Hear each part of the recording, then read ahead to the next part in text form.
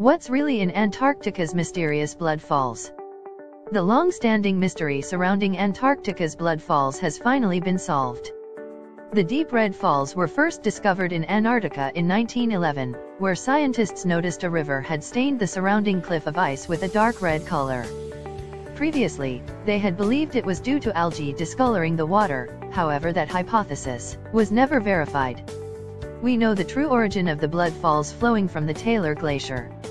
The deep red coloring is due to oxidized iron in brine saltwater, the same process that gives iron a dark red color when it rusts. When the iron-bearing saltwater comes into contact with oxygen, the iron oxidizes and takes on a red coloring, in effect dyeing the water to a deep red color. The research team calculates that the brine water takes approximately 1.5 million years to finally reach the blood falls, as it makes its way through fissures and channels in the glacier. The water is sourced from a brine lake beneath the Taylor Glacier, which over time has picked up iron from the underlying bedrock.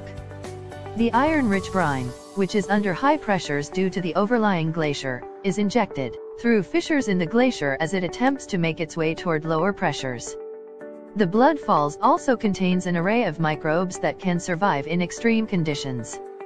These microbial communities live off sulfates in the water and create energy via sulfate reduction.